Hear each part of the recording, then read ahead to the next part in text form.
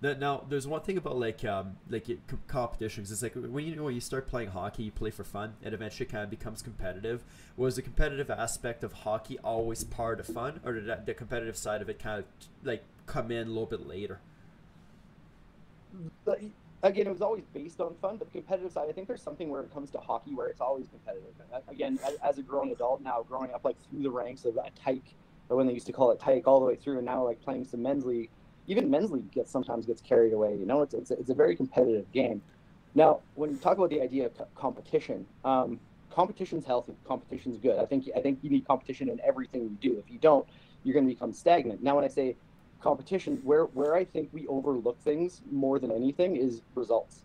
Instead of the competition, people blame the competition on a lot of things, but I don't think that's what it is at all. I think it's results. I think the whole idea of how everybody has to win, that's a myth. The whole, you need to learn to lose. That's a huge part of our lives. Like, I hate to say this and for everybody listening, but life's hard. Like, there's times that there's things that happen in your life and you're going to have to deal with things. And if you don't know how to deal with those things, it makes it that much harder. So the idea of competition, I think, especially when it comes to a game, because at the end of the day, if you lose a hockey game, what happens? You get to try again tomorrow, right? So you can learn a lot from the idea of competition, but at the same time, it's the results that I find that are the hindrance, because everybody expects to win.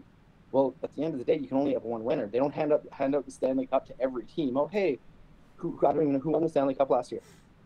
Uh, It was Jesus. yeah, that was so long ago. It wasn't Tampa Bay. Yeah, who won? You guys would Does probably anybody know in know the who chat won? there. You got to see some faces. Colorado.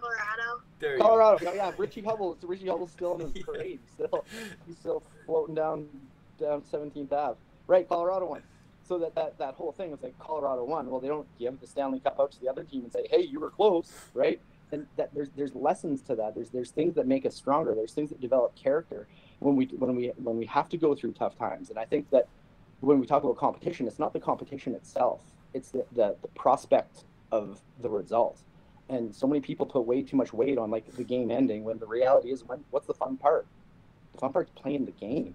Okay? So that's where I see, like, it was always a competition for me. I always wanted to be better than the other guy. I always wanted to win, but at the same time, like, when you don't, that's okay. Like, you can learn a lot from those situations. And I think that's one of the things that we overlook, is perceiving, like, hey, what can we take out of these lessons? Because they're life lessons, right? And I think that in terms of competition, I think that's what it's about. I think competition is great in everything. Like, I have a 7-year-old. For people that don't know, I have a 7-year-old at home, and he's smart. He's a smart kid. He's reading at a grade 5 level.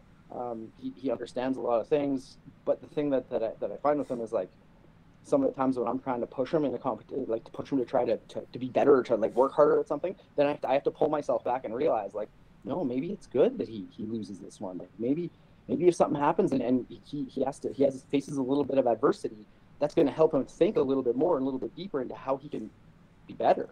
And I think that's a pretty significant thing that we've taken away. I know there's lots of people that are on hockey teams or play spring hockey, and it's like, oh, I played for 6 years and I haven't lost. And it's like, well, that's fine. That's great that you can, let's say, that you haven't lost, but at the same time, like, if you turn 17 years old and you've never lost before, and you're playing in the Western Hockey League, and you get to playoffs, and you get to the final game, you get to Game 7, and you lose Game 7, how do you bounce back from that? That's going to be the most devastating thing you've ever been through. So if you don't know how to deal with that, you can learn that at 12, but instead you're learning it at 17. Now it's that much harder to rebound from, because there's all these expectations, and what about the future? Well, the future, right? And so I think that the idea of competition it's healthy. It's just a matter of we need to focus more on not paying so much attention to the result and take lessons from it, rather than, oh, we won, let's have a parade. Oh, we won again, let's have another parade. Parades get boring, right? I like that. It's basically like to simplify it, and I think, like, correct me if I'm wrong, but you mean like the competition itself, the process is the positive basically, but it's the people's focus on the end result is where the negative kind of comes from, basically. Yeah, absolutely. Because what it does is you're no longer looking about, because let's be honest, how many, all the kids that are on this call right now, how many of you are getting paid to play? None. So, like, again, this is all experience, right? Minor hockey is about experience. If we don't experience things, how do we expect to get better? and it's about your experience, not somebody else's. But that's the thing, is we waste so much on like the winning and the losing, and like, oh, there's kids that are nervous that like fake injuries or they fake sick because they don't want to play a game, because it's not the game that they're worried about. It's if they lose. If they lose, well, what's going to happen? And it's like, well, no, that's a part of what we need to experience. We need to experience those things, because if we don't, how are we going to grow?